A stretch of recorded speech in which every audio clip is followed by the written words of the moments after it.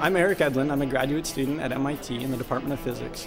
I work on the Alcator CMOG project, which is a tokamak investigating nuclear fusion.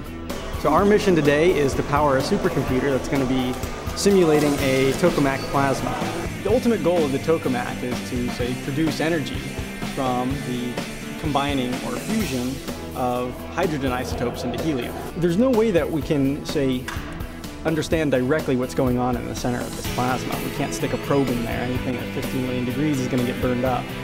Computer simulations provide the way. It's like a looking glass into the center of the plasma.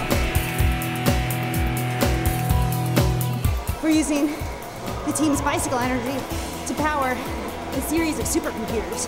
In this demonstration, we're powering the computers, and they're running code that will be used for researching alternative energy sources. This research will hopefully lead to a cleaner source of nuclear power for the future.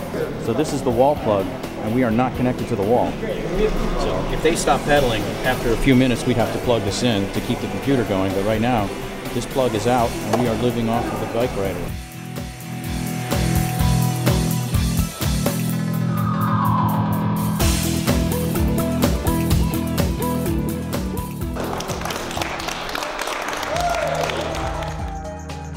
In one hand, we have a push with the tokamaks towards a greener energy and an alternative energy source that could, say, last thousands of years without any detrimental effects to the environment.